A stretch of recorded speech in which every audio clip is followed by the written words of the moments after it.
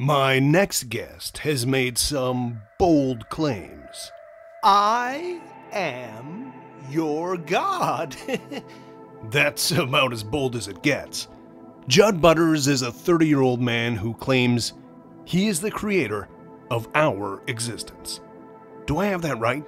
Not me, not Judd Butters sitting here before you. This is just an avatar, a digital approximation, if you will, of what I look like in the real world. The world beyond this world. So this isn't reality? No. You may have heard of an ancestor simulation. Now, correct me if I'm wrong, but isn't that the theory that this existence is just a simulation of what might have occurred to an advanced civilization in their past? Sort of The Sims, and we here on Earth are all just non-player characters that were spawned in that simulation. Exactly. Your lives are all part of a simulation I created.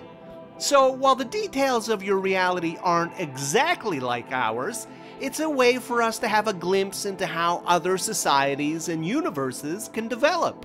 Do you have any way to prove this? Let's see. How's that? What just happened? I turned off your existence. You and your entire reality were deleted and then undeleted. Wow. This raises so many questions, an unfathomable amount. No, I generally don't deal with the day-to-day stuff. I don't hear your prayers. You're made in my image to a degree, but I messed something up and you only have one set of genitals. I am not responsible for cats. Elvis was never alive.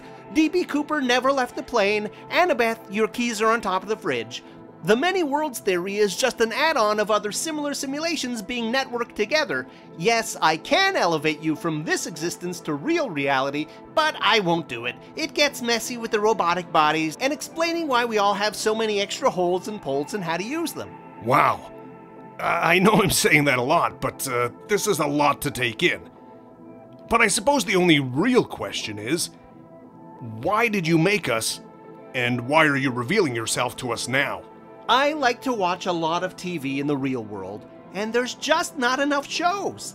Never enough good quality programming. I thought I could create a reality and watch the shows from there.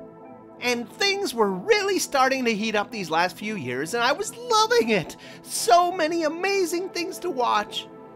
That's great that you support the creative community. Well, it isn't all great.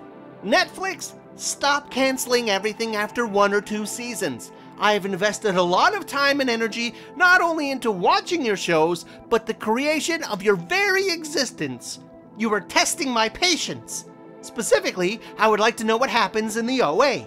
I made you, I can unmake you. And I may do that an infinite number of times and scour all the realities for a version where that show finally does reach a conclusion. I think there are some executives that had better listen to these warnings and give Judd, the creator of all, exactly what he wants. Judd Butters, thank you for joining us, and for creating us. Glad to be here. If God can't bring back the OA, who can? We'll be right back with the fascinating story of a man whose toupee ate his wife.